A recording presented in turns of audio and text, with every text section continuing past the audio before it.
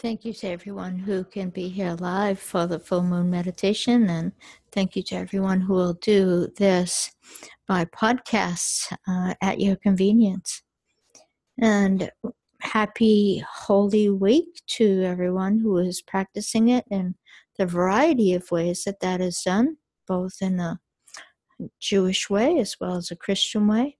And for the esoteric community, for many people who have a Alice Bailey DK, Master DK background, then this is the first of the 3 high moons. And so a lot of people around the world are celebrating this full moon in a variety of ways, spiritually as well as with family and tradition. And maybe where you are, there are spring flowers bursting. This beautiful bevy of crocuses here to remind us of the beauty of spring, springing forth. The astrology, I wrote a blog post on the astrology, and so I'm not going to repeat a lot of this that was posted a couple of days ago.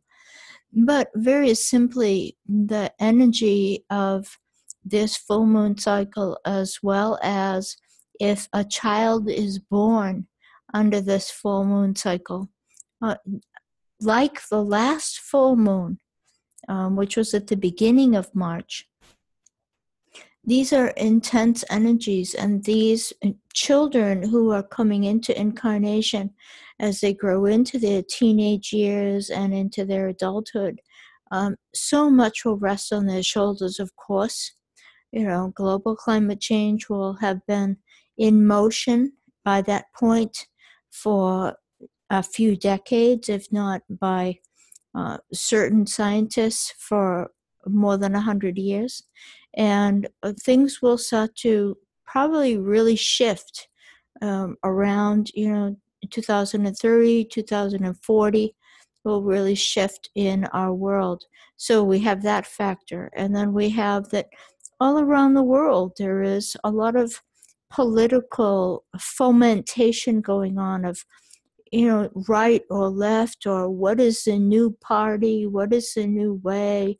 And we see that with the Aries factor. You see multiple planets in Aries in the 12th house by the full moon chart, which it is full tomorrow morning, a little after 8, around almost 8:30. And so you see that with pioneering, adventure, move on, go forward, break free, all these kinds of ideas with Aries. And also with the strong Capricorn focus with Mars, Saturn, and Pluto all in Capricorn. This is those two factors, those two cardinal factors, they're really intense energy. And fundamentally, there's a breaking through kind of energy involved in both of them. So we want to kind of keep an eye on the world politics, not just America, but the world politics. Certainly if there's another mass shooting here in the US, I think it's going to really undermine the strength that the NRA continues to have. There's just a lot of changes that can happen, or again be seeded. Spring is a time for seeds to begin to sprout that have been laid dormant through the winter, unseen under the ground. And so there's that factor with this astrology of what has been, again, brewing, fomenting, gelling, gestating in the deep of the earth, in the deep of our psyches as humanity, in the various countries in which there are changes. I think that we also still have some posturing yet to kind of watch on the world scene and on the world scale. But ultimately, humanity must move forward. We're in a new age. The old ways are old. They are done. They are dying. And just like most human beings, we don't we don't move on easily. We put up a fight. And so these energies that we're having are both the ones of, what's still entrenched and how it will fight, and for its limitations, of course, and what is the visionary possibilities that are in the heart and the mind of human beings as we allow ourselves to venture forth into the heart, because the heart is the true mind.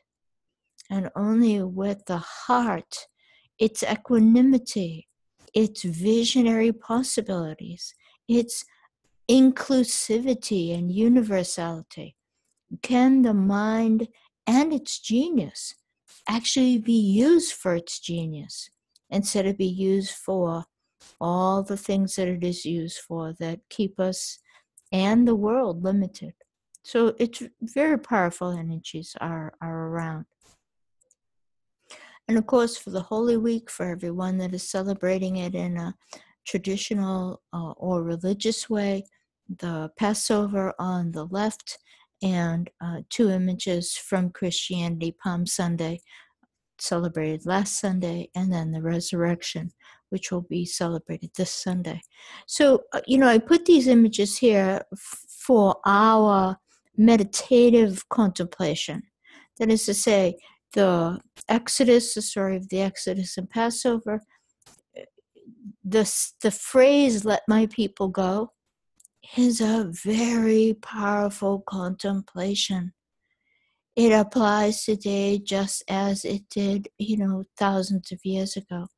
And we can remove it very easily from the particular tradition and the particular world scripture that it was originally given in, for us to think about and contemplate for ourselves individually, for our families, for whatever group of people we want to, of what is binding us, what is being lorded over us, in what ways do we need to support one another in so that we all can move forward, we all can be free and out of bondage. What are the various forms of bondage? Such good pondering there. And equally so on the Christian side, who is Christ? What is Christ? What was the message that was brought, and how was it changed? Why was there a celebration, and then everything that followed upon the celebration? So again, there's so many deep ponderings here. What does resurrection mean? What does it mean for you in your life? What wants to be reborn? Again, I would highly suggest that we remove these ideas and phrases from the religious tradition that they came from, and the culture and its time frame that they came from, and ponder these things now in our life.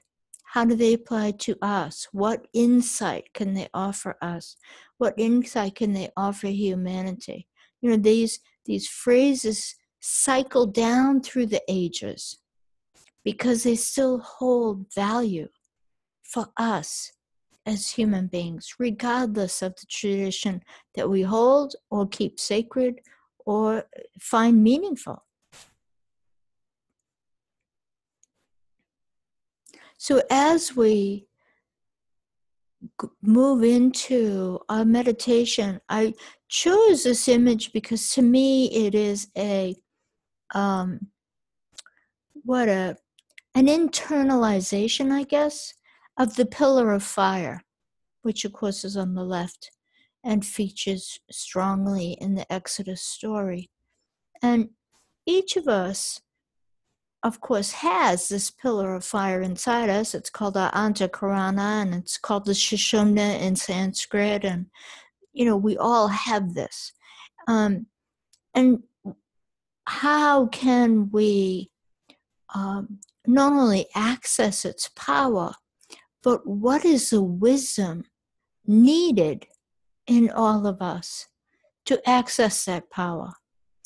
And if we can discover the wisdom inside our heart and then access this tremendous power that is within, what good could we bring to the world?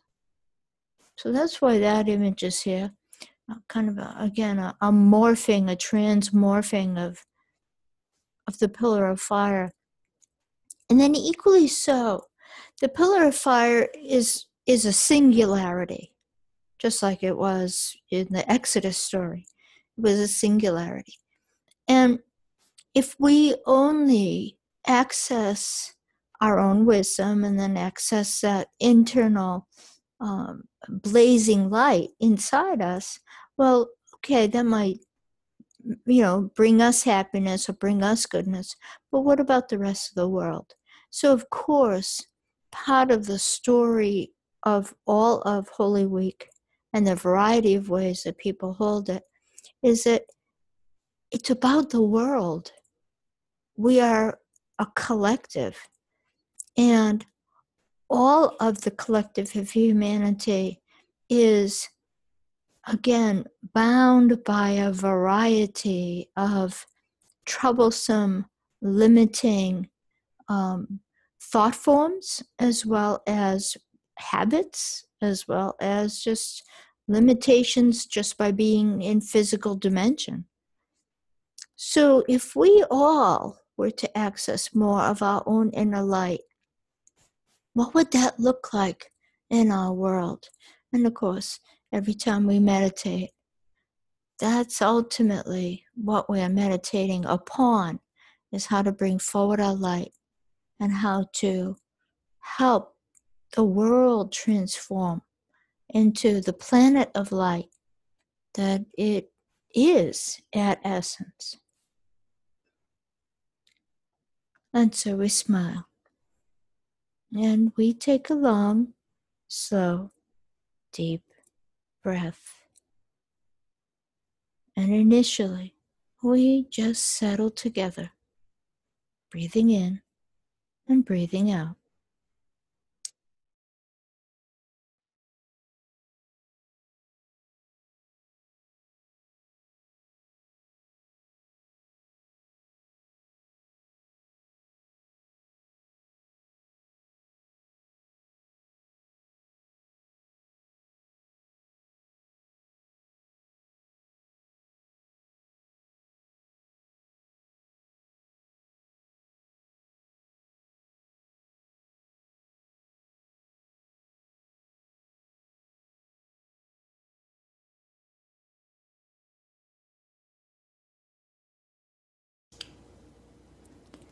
With a breath, we light our heart and we connect heart to heart with a golden band of light.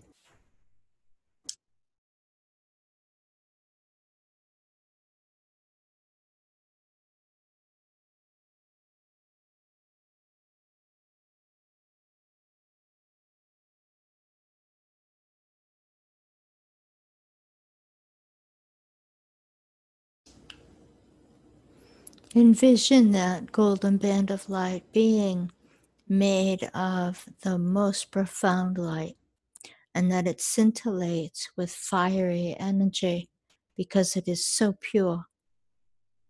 And then envision that light of the heart, its golden ring that we have created among us, that it ripples out into and through the whole world.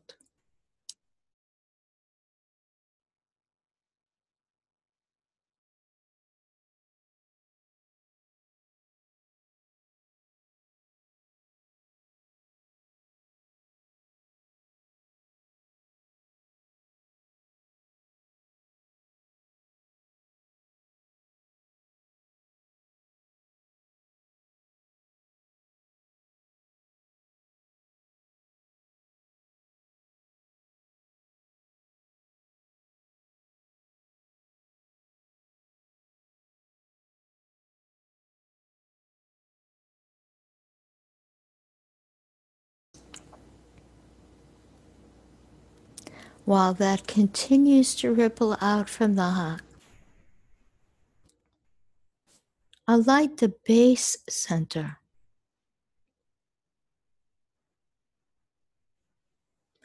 And let us connect our root center to one another with a golden band of light.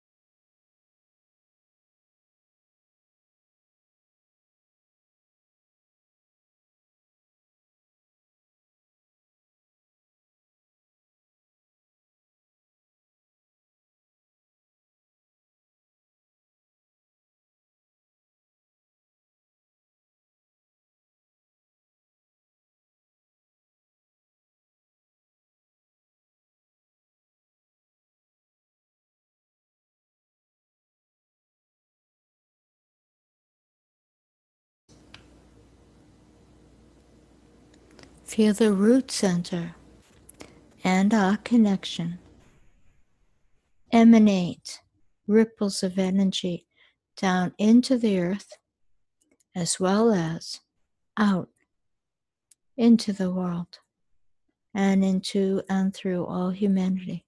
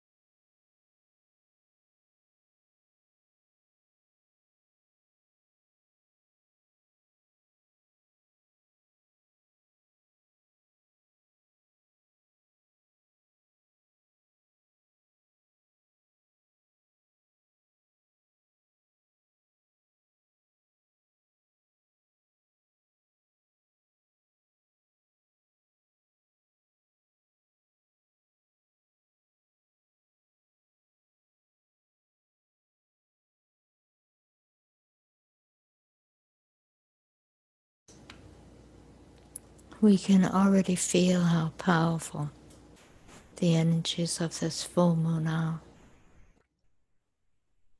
which is one of the reasons why we've added the root center, because these are very powerful energies.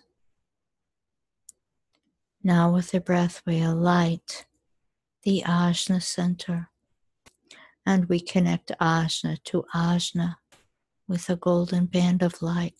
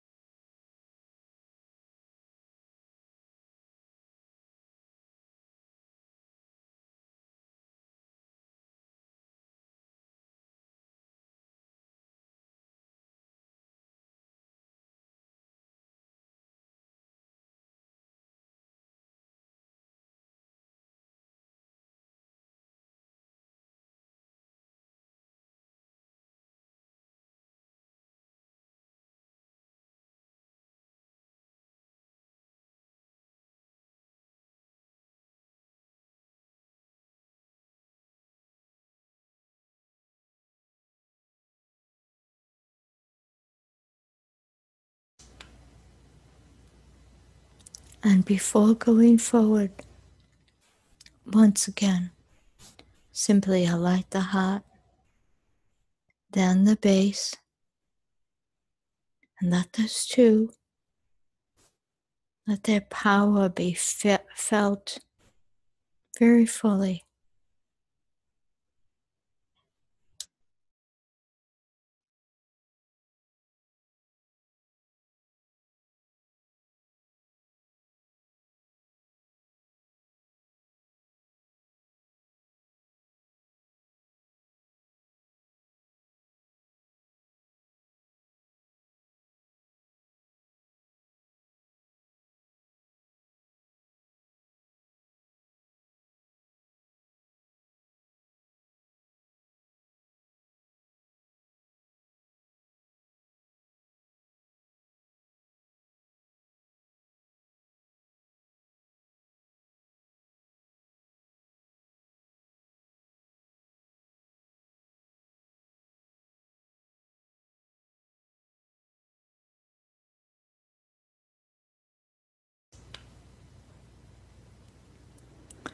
generate a light within the heart, like the pillar of fire.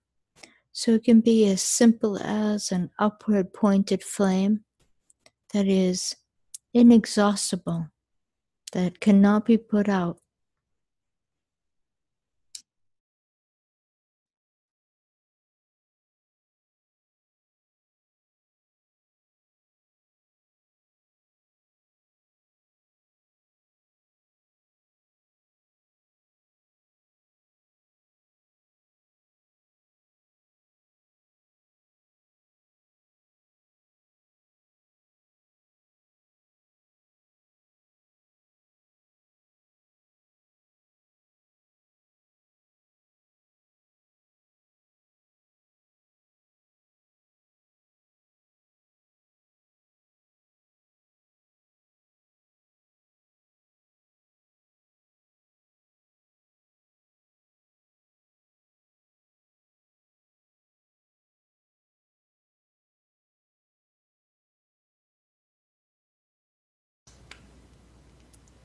And little by little enter a deep meditation such that you are this flame of the heart, and that this flame is supported by the ground of being, which now is online, so to speak, because of our root center, and that you are abiding in a clarity and a pristine awareness, being this flame of the awakened heart.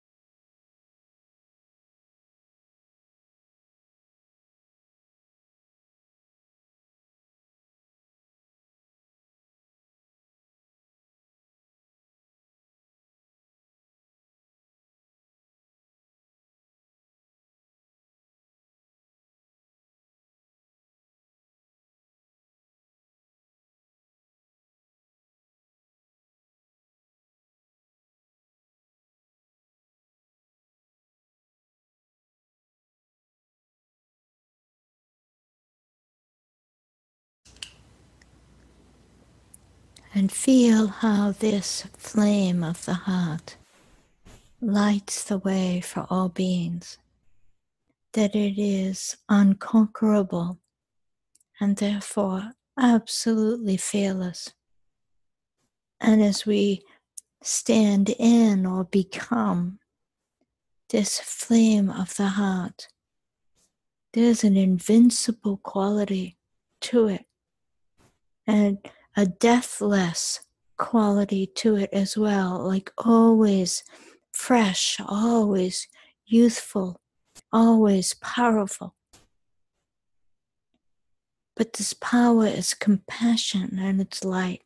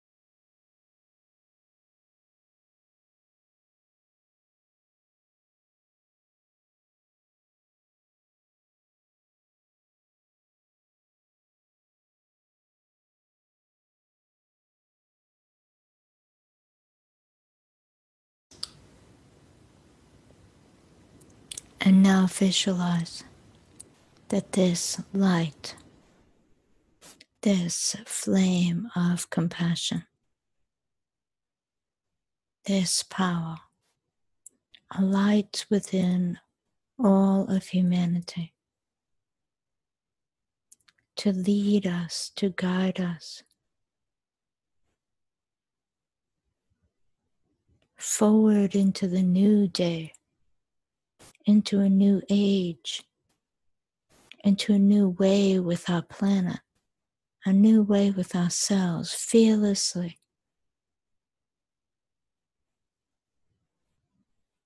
That the power and the light of compassion guide us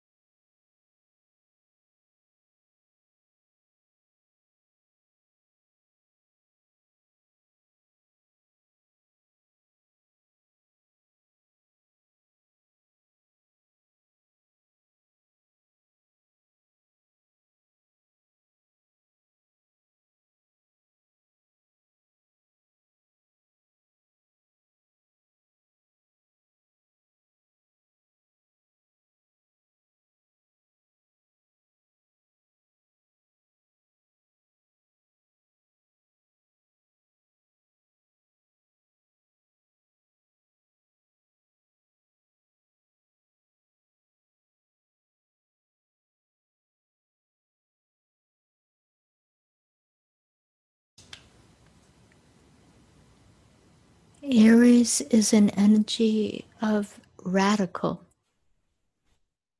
just as spring and the spring equinox brings forward radically so the new shoots and the new flowers and the buds of spring, and the sunlight elongates our days and everyone feels fresh and new.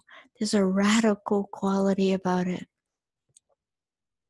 And so similarly, so imagine and visualize humanity finding the radical qualities of compassion and the wisdom that accompanies that compassion to create and recreate whatever is necessary to move forward in our way in the world.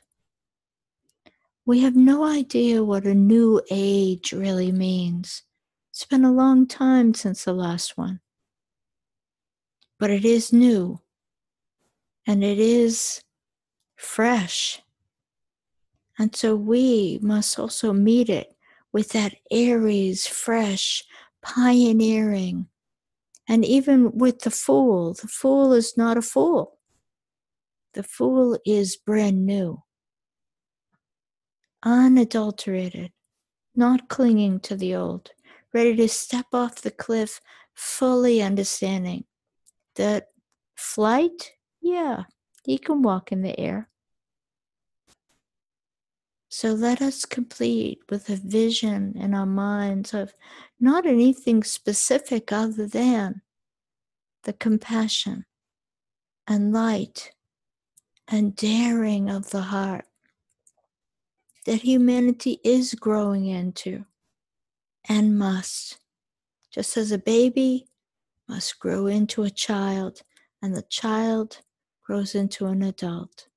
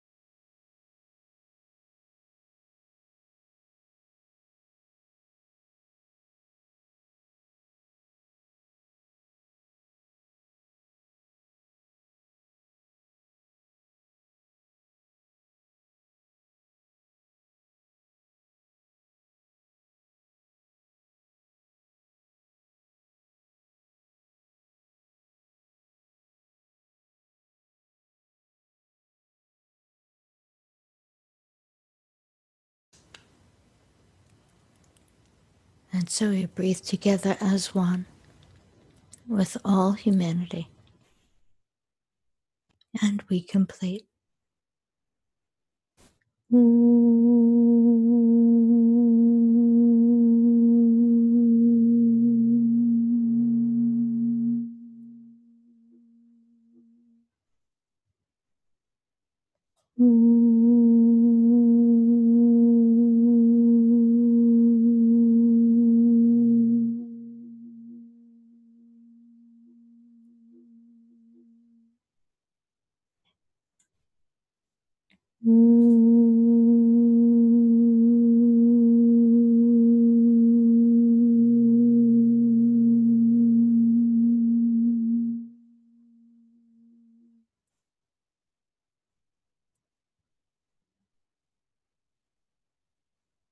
Thank you again. It's a powerful cycle. So hold yourself in that power, the power of freshness, newness. Feel your own transformation and what is possible as we make simple changes within ourselves, that we also feel the freedom in letting go the past, in letting go that which limits us, and we know that it limits us. Feel the freedom in that. Let yourself go in that regard and feel yourself transformed, even transfigured as a result. Love you all. Create your day.